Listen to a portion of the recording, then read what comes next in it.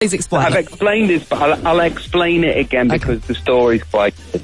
Okay. So I was introducing a song of mine on stage. Not mine. Take that. Back for Good. You know the song Back for Good? Yeah, of course, yeah. Okay. So I used to introduce the song by saying, ladies and gentlemen, I feel very fortunate because I'm one of the only people in the world that can say that they were in Take That and 4 out of 5 of the Spice Girls. So that was my joke.